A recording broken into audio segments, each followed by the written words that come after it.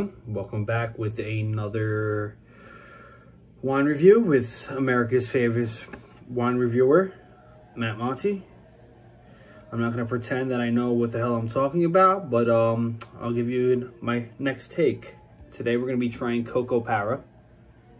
It is an Australian Shiraz. I don't know what Shiraz is, but according to the company, the Shiraz is a full-bodied wine bursting with ripe brandle fruit character, spicy black pepper, intertwined with well-integrated tannins.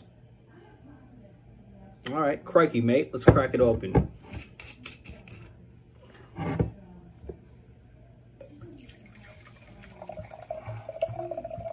All right, first sip.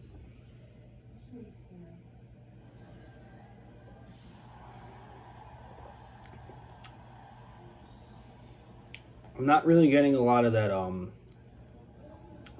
as sweet as I thought it was going to be, but it definitely has that fruity taste to it, which I kind of like. I forgot to mention before, it is a $12 bottle, and it tastes like a $12 bottle of wine. My mother probably would cook with this, to be honest with you. But compared to the Perito, this is definitely way better. It's middle of the pack. I wouldn't take this out on like a date. This is more of like, okay, I'm bored in quarantine, I'm gonna crack this open type of deal. So with that being said, I'm gonna have to give it a solid 6.5 out of 10 on the Cocoparra here.